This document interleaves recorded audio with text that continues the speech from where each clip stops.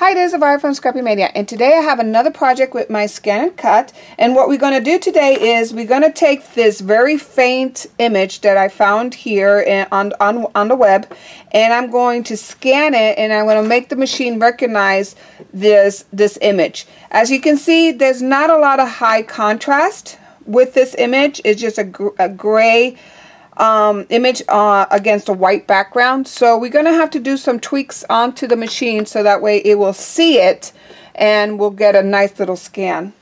So let me turn on the machine. I'm going to hit OK. And then I'm going to load my scan mat. And the reason why I want to use the scan mat and not scan the regular cutting mat is because, as you can see here in the cutting mat, you can see the lines and it will get picked up. And I don't really want that. I want it to have a nice clean scan. So I'm going to go ahead and feed this. Okay. So let me bring it closer to the machine because what I want to show you is how to configure this part here so that way you get a nice clean scan. So I'm going to go ahead and place this on this scan mat.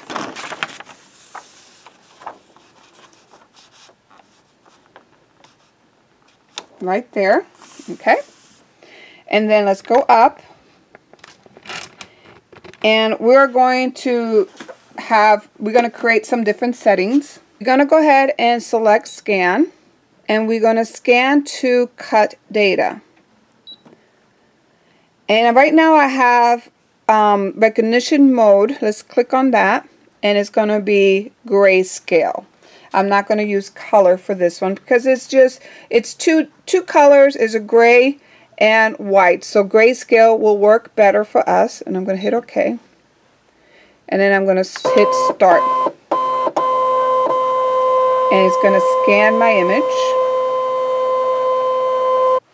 So there, you see that it did pick that up. So there's three choices. We're going to select this choice because I wanted to cut lines on either side of the line. So that's why I'm going to select this one. And then the next thing I need to do is I need to tell the machine what I want to create cut lines for. So you're going to bring it closer. Let's see. Okay, so I have my image selected. And if you notice, there's no cut line. There's no really dark margin because it's not recognizing the image. And that's probably why a lot of people says it's kind of frustrating because it wasn't creating our cut lines. So what you need to do is you need to have the machine recognize that. So you need to go into this button down here. And then you're going to adjust the color. So if I click on this button here, and I hope you can see that, I'm going to go ahead and bring it to all the way to the left. And you'll see how it changes. So it was in the middle. So it was kind of halfway point of that gradient bar. So I brought it more to the left, more to the lighter side of the gradient bar. And it's going to recognize a little more of that image. And it's going to create cut lines. But after it's done this, I want to bring it all the way to the left. That is where I'm having more success in recognizing every single cut line in here. And see, you can see it recognizes it, but I'm having some issues with it not recognizing. There's some little circles in here, so let me show you. 200%. It didn't pick up, it didn't create cut lines in these areas. See right there? It doesn't have cut lines there or there. It ignored those. If I only want to create an image, so, you know, just without those individual circles or dots inside my doily, I can save this image. And I can be happy with that. But I'm going to show you how I'm going to make it pick up those areas, those circle areas inside that doily. So let me show you how to do that. You can go ahead and come down one more. So we're going to have it re-render the image, and let's see if it picks up those little areas that it didn't pick up prior. And if you have a lot of hard time having the machine recognize whatever you're scanning, you can always try color. So I could have changed it to color, and then I can change the amount of color that it's going to see, and it also, that sometimes it's helpful and will work. So now let's go in and see if it recognized those little areas, and you can see it still didn't pick it up. So there are some little white areas. I hope you can see those little dots. It didn't pick it up. It's still a nice little doily, even if it doesn't pick up. I'm happy with that, but I want to show you how to pick up those little circles. What you have to do is you're going to have to go into ignore object size, because it's built in that anything that is smaller than 0.12, it's going to ignore it. It's not going to cut it out, because what the machine is trying to do is to prevent cutting, making cut lines on little stray marks here, stray marks there that are so small. That could be a little blemish with the paper, and it doesn't want to pick that up to create cut lines, so that's why it's 0.12. But in this case, we want to have it pick up those little tiny little dots.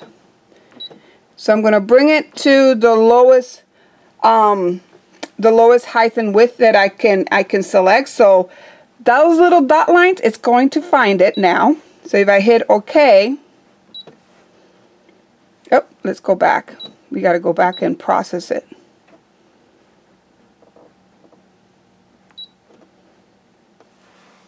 So it does, when you change that, it doesn't really automatically re-render the image. You have to go ahead and go back and hit that gradient bar with the colors, change that, and then it will re-render the image. They should, I mean, that maybe in the next version or update they may do that, but right now when you change the ignore object settings, it doesn't re-recognize the image. So now let's go and look.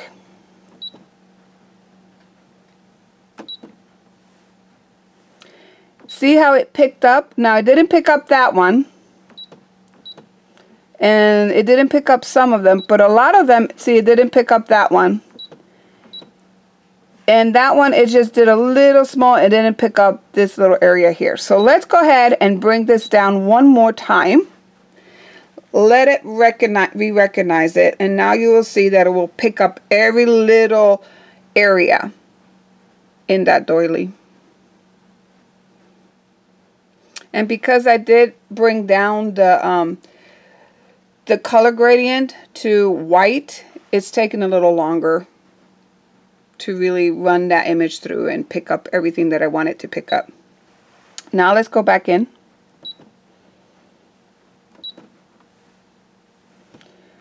And see, it picked up all the little markings. Every single little mark that you see there, it picked that up. So if you're happy with what you have, now we're going to have an issue here. See, it didn't pick up. There's a little issue there. Still didn't pick up that one little blemish. But everything else looks good. And that little blemish is just the side area right here. So one little area right here, I'm going to have to use my fingers and pull the little, it's going to create a little tab, a little tab there. So it's going to cut 3 sides of that circle. I'm just going to pull that out. So I think I'm happy with this. So now once you're happy with what you see, you're going to hit OK. OK. And then you're going to save it. You can save it to a thumb drive. You can save it to the machine. In this case, I'm going to save it to the machine. So ideally, you want to either save it to a thumb drive. I need to get a thumb drive and just keep it permanently attached to this machine. But for now, I'm going to save it to the machine. And the reason why you don't want a lot of memory being used up on the machine with images, because it may slow down. And I was reading somewhere in the manual that it will slow down. If you have a lot of cut files on the machine, it will slow it down. So it's better to have it on a thumb drive, or you can even have it from your computer and just send it through Canvas. So I'm done with that. So let's go back to home. And it's going to ask you to delete, because once you've done your pattern, then you don't need it anymore. So it's going to ask, do you want to delete all the patterns? And you're going to say yes. Okay. So let's go ahead and unload my machine. And let me bring you out. So now I'm going to load my my sheet here, or my mat. So let me bring you down to my mat. One thing that you need to do is you really need to use a brayer and really put pressure and make sure that it's adhere very well on this mat. There have been some complaints. I've been reading some complaints, reviews, and things like that for this machine, that the sticky mat is not like the Cricut. It's not as sticky. And I can say, yeah, it's not as sticky as the Cricut, but it is sticky enough.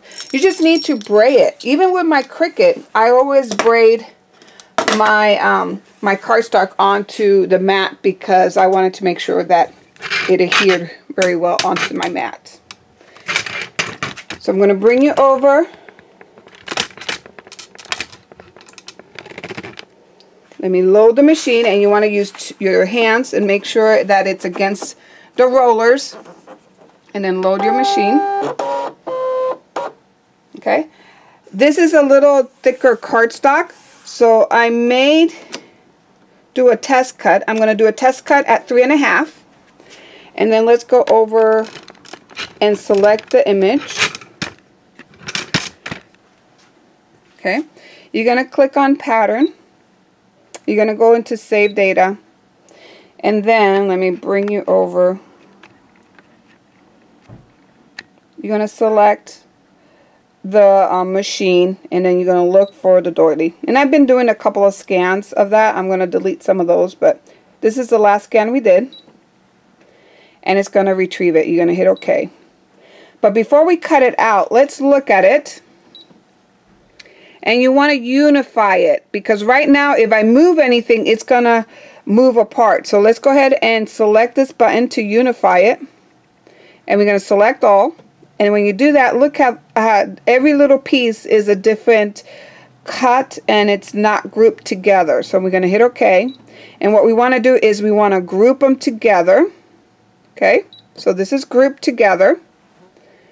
And now if I move it, notice it's going to move all together.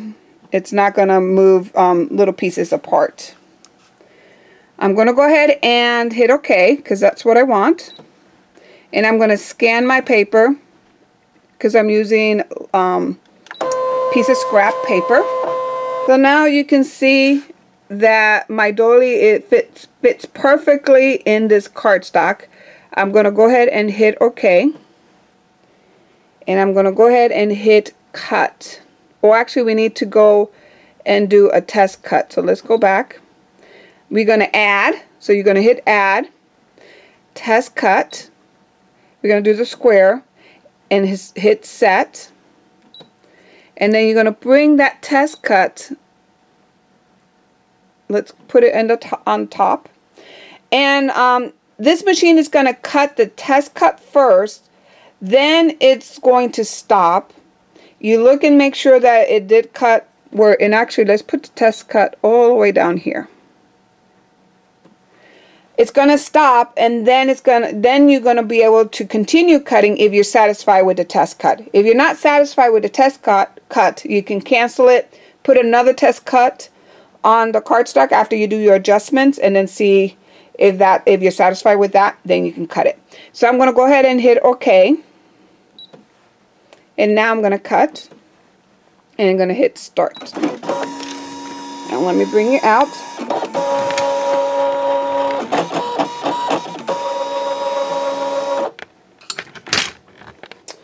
So there is my test cut.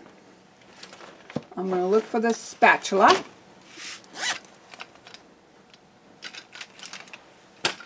And let's look and see. And see, it didn't cut all the way through. So what I need to do is readjust.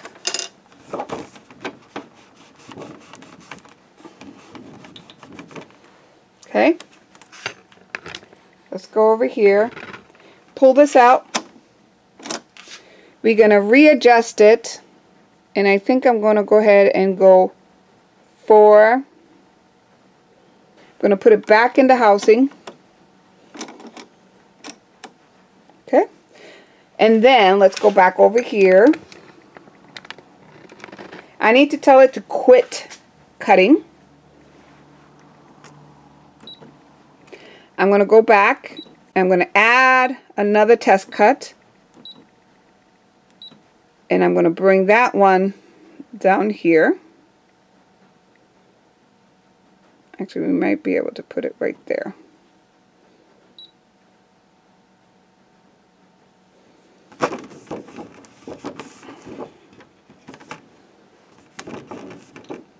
Okay, now I'm going to hit OK, cut, and let's go ahead and see if it cuts it.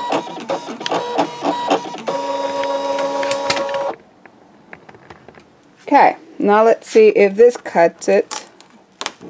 No, it still didn't cut it. So I'm going to go ahead and quit my cutting. I'm going to do again, go back. I'm going to keep doing this until I get the right depth, and then I'll be back. Okay, I'm back, and the last test cut was perfect. I had to put my blade at 5, but it did cut it out perfectly, and I inspect the mat, no damage in the mat. So that's basically why you want to do test cuts, because you do not want to have your mats get destroyed with all the multiple cuts. You don't want to cut into your mat and shorten the life of your mat. So that's why it's good to go 1/2 inch at a time until it cuts it clean. So let me go ahead and braid this down. It really works very nice if you braid it down. I'm telling you, it will alleviate a lot of headaches. Even if you don't have a scan and cut, but you have another die cutter machine, you have to braid. At least that's my opinion. You really need to braid down the paper so that way it sticks very, very good on your paper.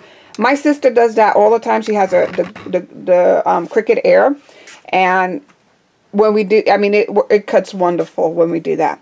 Okay, so now I'm going to go ahead. Let's go back over here.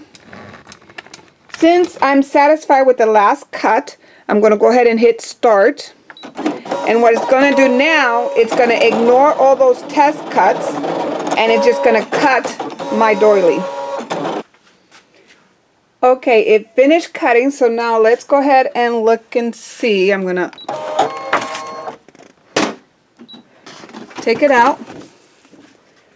And let's go ahead and see how well it cut.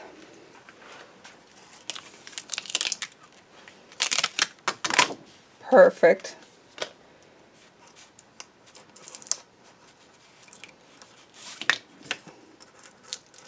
And you got to be very delicate with this because you don't want to tear it. And remember, I went ahead and really braid this down, so it's really sticking to my mat.